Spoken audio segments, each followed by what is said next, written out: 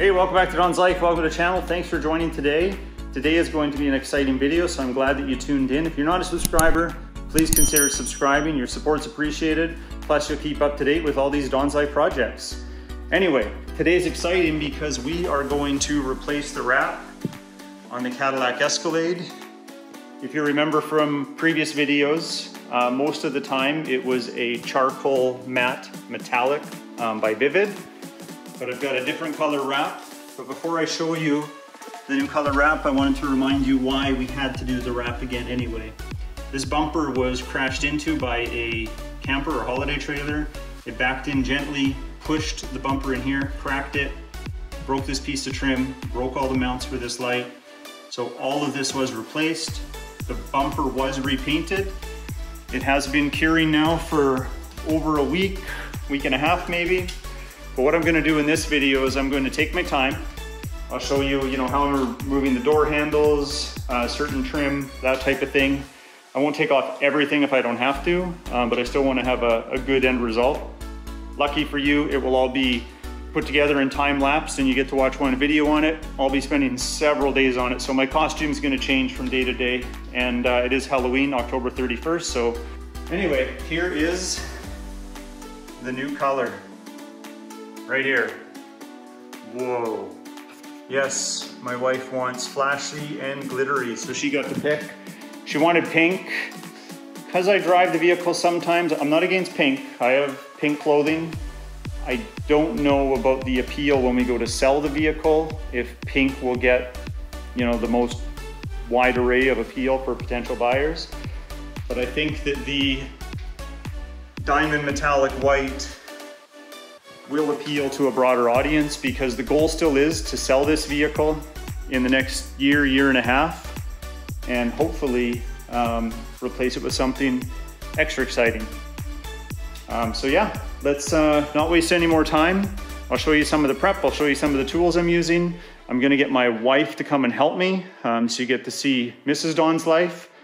And it's just easier with two people when you've got to stretch vinyl over larger panels. The first time I wrapped this, I did 99% of it by myself, and wasn't that fun. But in the end, it was worth it. So let's get going.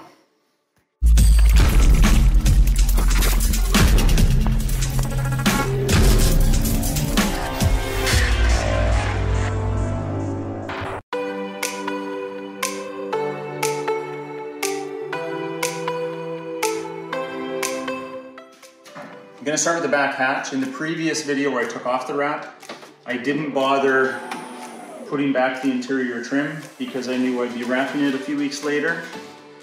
So instead of showing you how to undo every screw, I'll just show you each piece and what's involved with removing it close up to the camera.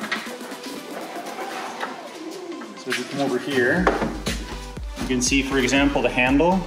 It's just held in with 4 bolts. And then there's one pressure fit clip that goes in there. And then there's this grommet with the wire that makes the handle work. So we'll be wrapping this piece separate. We'll clean all that up. So I'll just set this to the side. This piece is a little more involved, this trim. So there are a number of bolts on the back. 10mm, really easy to get off. But there is this nut on the side, and I just left them finger tight.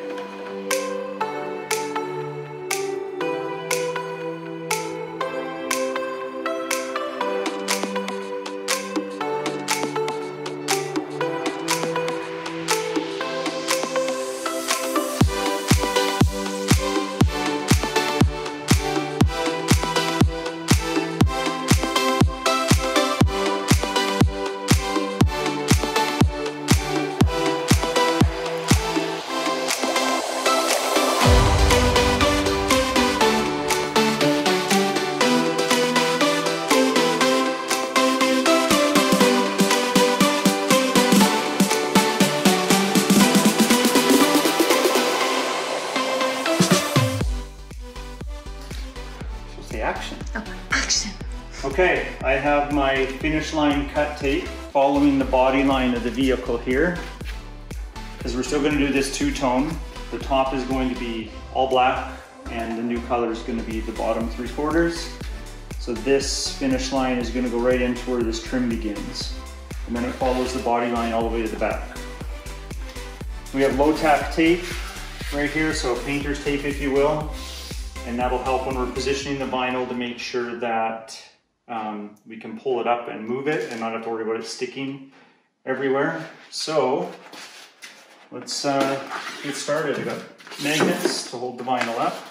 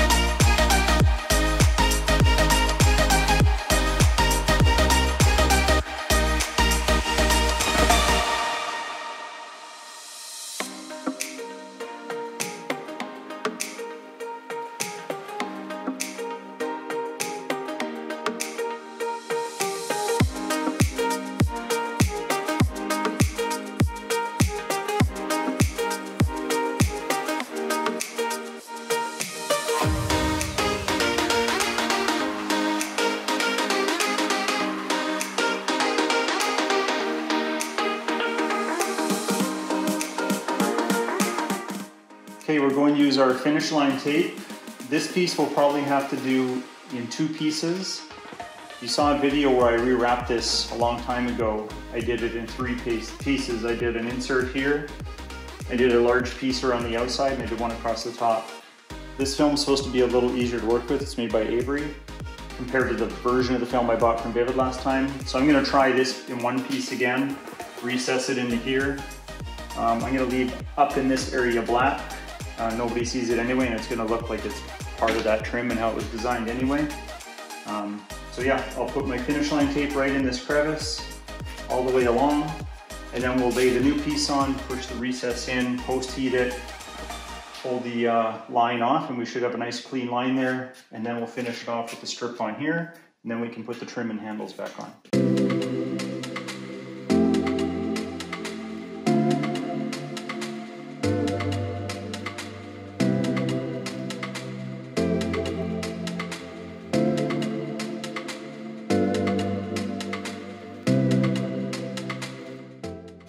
All right, so we got this piece on. I had to borrow my wife's extra pair of hands, so she wasn't able to record part of that, but I'll try and record all of this for you. But we did make our seam here. It goes all the way across. We've wrapped everything in. We post-heated all of this, so it shouldn't lift. But now we're gonna put some finish line tape right up against the edge of the vinyl that's here.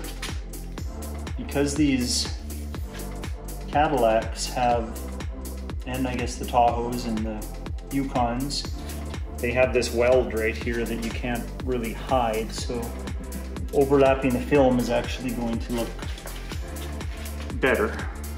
So I'm just making a little bit of a lip under here, about 1/4 inch, and then that'll make this all one nice piece all the way across.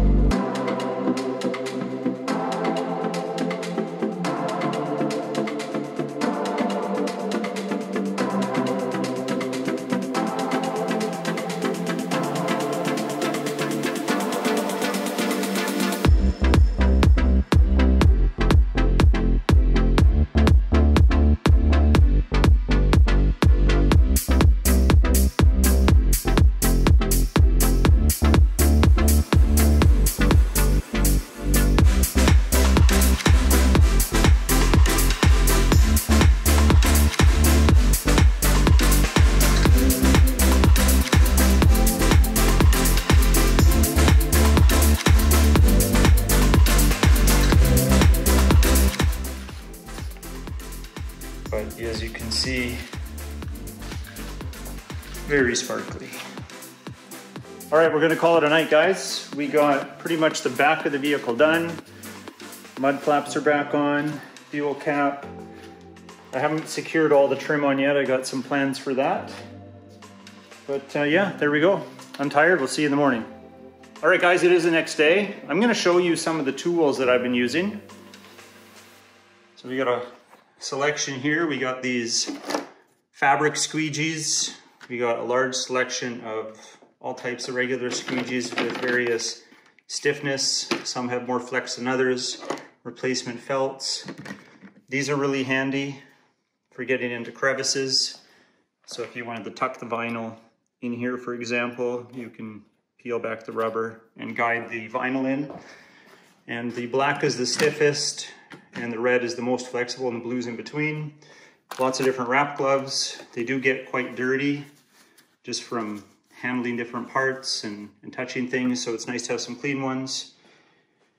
We've got drills and a flashlight, measuring tape for cutting the vinyl, different trim removal tools right here. Can't live without our isopropyl alcohol, 70%. Got some low-tack tape, a marker, magnets for holding the vinyl up against the body if you need the extra hand. All the bits and screwdrivers I need to work with all the trim on the Escalade is all located right here for ease of use. Sometimes you might need some pliers, lots of different knives. I use this one predominantly right here. It's got the nicest angled blade for when you drag along the vinyl. Cuts very nice. 3M finish line tape and this Chinese stuff here that actually works pretty good.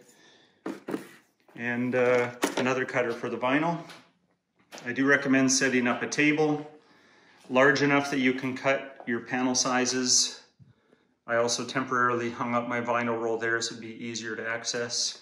I'll take it down when it's all done and used. But yeah, let's get back at wrapping and I'll show you some of the disassembly on the doors.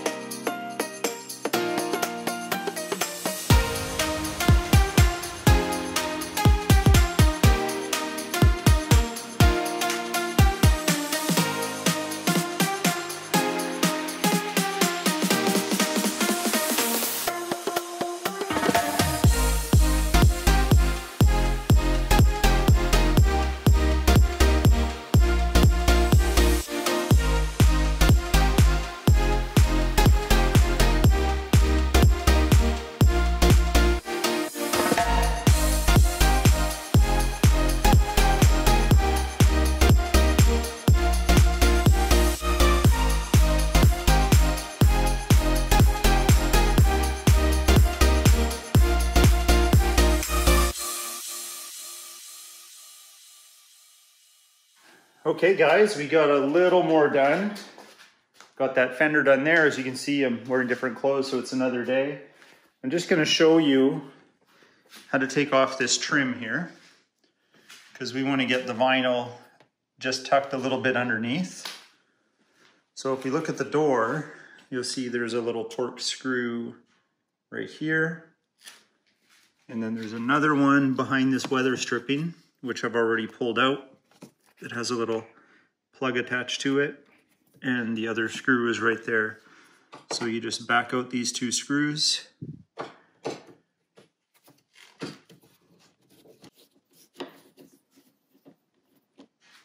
And you should be able to just lift it up.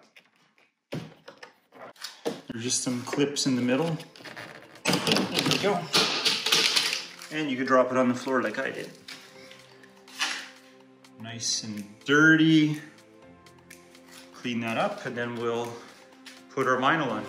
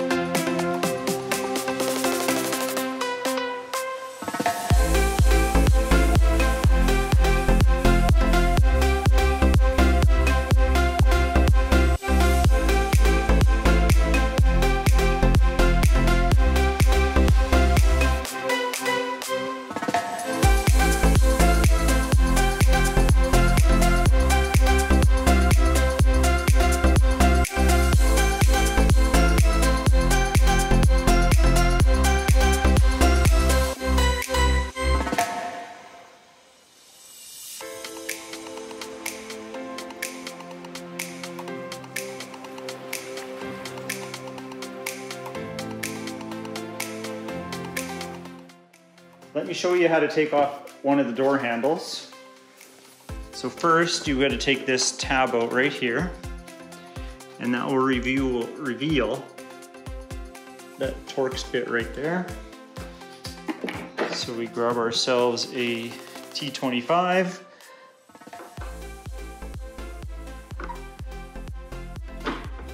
And with one hand, we back out that screw. Now it's very important you don't drop this in the door. It can be a bit of a pain to get out, I know from experience. So what I like to do is loosen it right to the point of falling.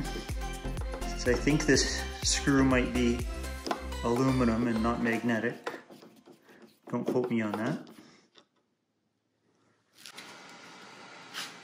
Got it. What I did is I just reached my hand up through here and grabbed it. You can heat this up and pull this back.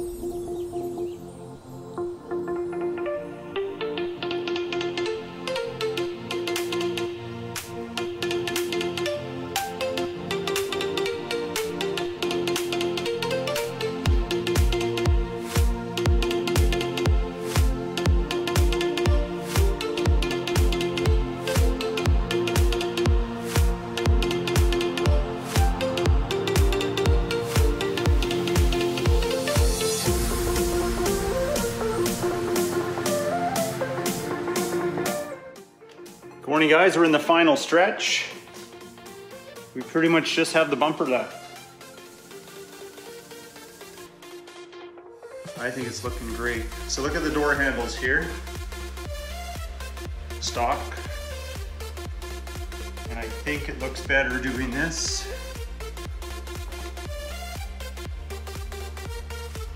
So I'm just going to do that to the rest of them. I think it looks good.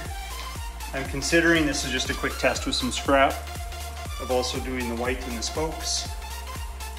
Not sure if we'll do that, we'll see. I'm going to show you a couple areas, just since the vehicle's apart, that you might want to pay attention to if you take apart a Cadillac or a Tahoe or something like that.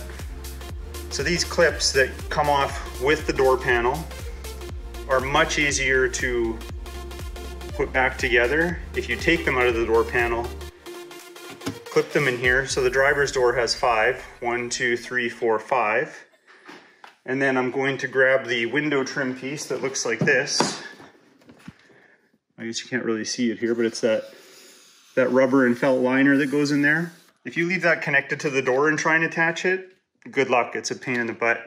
But I'm going to separate it, put it on first, and then the door just clips in. Super easy, I'll show you.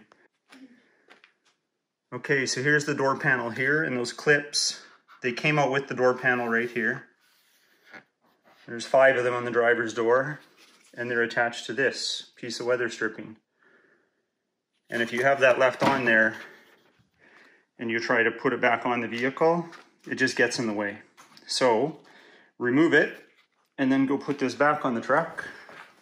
And I'll show you how it all clips in super easy. Trying to do this one-handed even. So we start with this edge. Oh, look, some polka dot pajamas back there. And then it just clips in. Now on this end, I can actually bend it, feed it in behind the mirror cover, and then they all just tuck into these clips. So as you can see, it fits in easy like that. And then I'm just going to be able to push the door panel in once I connect the cable for the handles and some of the electrical wiring.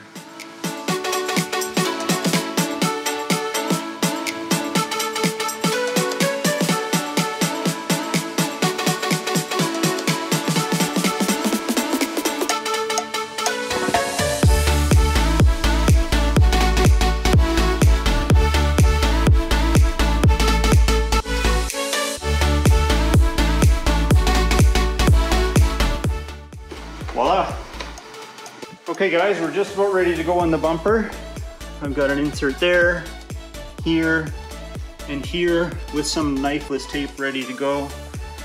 And some knifeless tape just in some other areas I want a straight edge. So we're gonna try and do this in one piece. This Avery film's been very easy to deal with out of all the different wraps I've tried. And I'm just an amateur, I haven't tried hundreds or anything like that.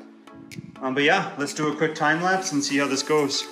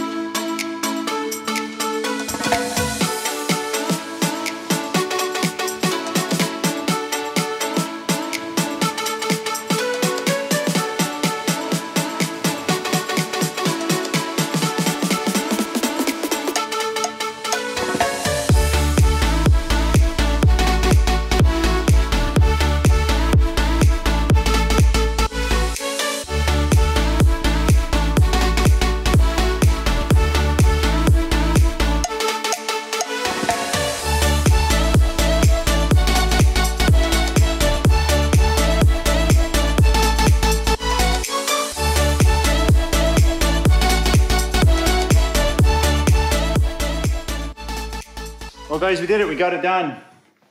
What do you think? Look at that sparkle. The missus is going to be very happy. Of course, she's already seen most of it. I think it looks pretty damn good. There we go.